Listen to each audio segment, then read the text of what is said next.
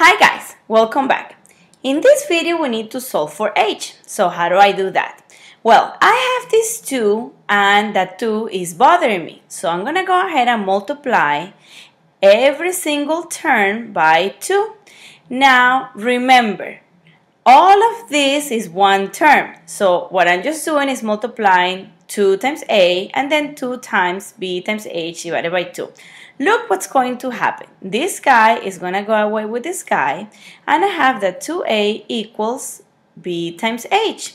Finally, I can go ahead and divide both sides by b because remember, I want the h to be by itself. And my final answer is 2a divided by b.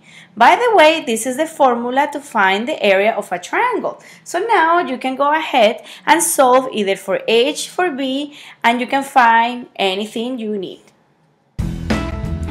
Please don't forget to watch our other videos. Also remember, you can Skype with us. And also, thanks so much for learning.